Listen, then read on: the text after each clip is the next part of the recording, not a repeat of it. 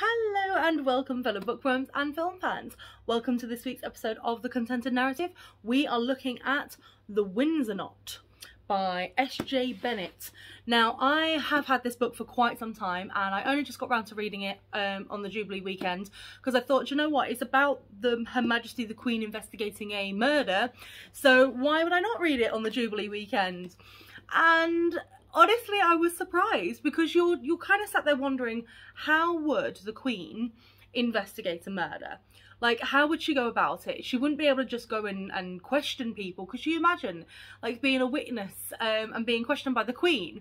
But she, honestly, the way that it's written is so beautifully done. It's honestly brilliant.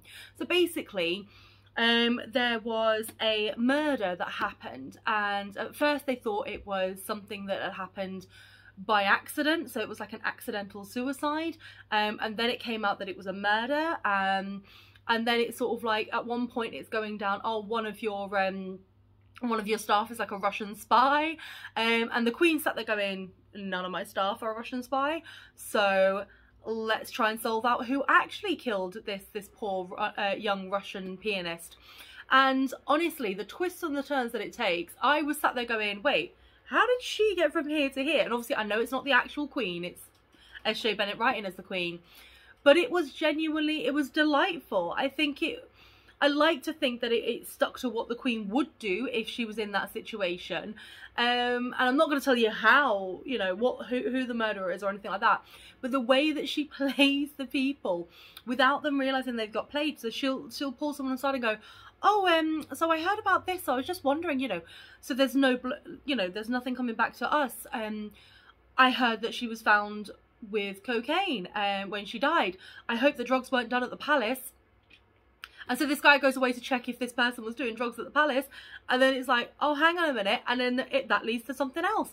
And then, like, it's genius, because you sat there going, this is exactly what, because I love the detective novels, and I love them when they're just sort of like the main person that's investigating the crime does the whole big reveal, and this is how it's worked, and this is who killed who, and, you know, like that. And sometimes, like, I love reading Sherlock Holmes, but, you know, because he's like, oh, so obviously, Watson, this is what's happened, and it's little minute things that you wouldn't normally pick up on. But what I loved so much about this is it's the Queen, our Royal Majesty, who is a absolute godsend to this country. She is such a sweetheart, but it's the Queen who's going about her royal duties, and I think it's quite well explained. Obviously you don't know exactly what the Queen's doing day in, day out, but it's like, oh, she's meeting with this Prime Minister. Oh, the Obamas are coming to visit.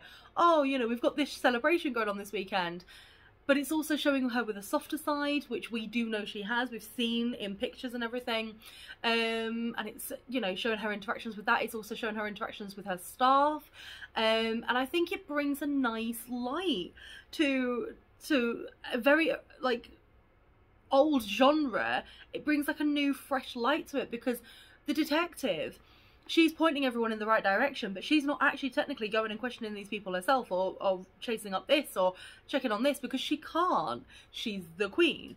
So she employs the help of, you know, someone within the household that she thinks she can trust. And it's quite funny because there's literally a chapter where it goes, so this woman, who helps her solve the murder, her predecessor says, look, you know, when the Queen starts asking you to do something and you're not entirely sure why she's asking it, and you can't go to so and so, you know, go to this person and they'll explain. And it happens, and she goes to that person, and that person's like, so the Queen's been solving murder mysteries, and just mysteries, in fact. It's just the Queen investigates. It's not even a murder mystery all the time.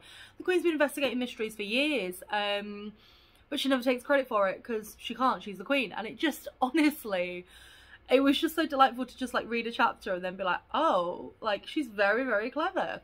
So I love the way it's written. I love the way the story plays out. I love the plot interceding with each other. I definitely feel like I'm going to be reading another one of these. I do have a lot of books to read, so it probably won't be top priority, but 100% I would recommend reading The Windsor Knot. I think it was just a fresh perspective on a old genre, and again, nothing against the detective genre. I love the detective genre. you know, that's the majority of what I read is the detective genre. Although I am branching out now thanks to the Facebook group. But please borrow it from the library, Kindle, any way that you want to read this book, read it. If you want to borrow it from me, I'm more than happy to lend it out.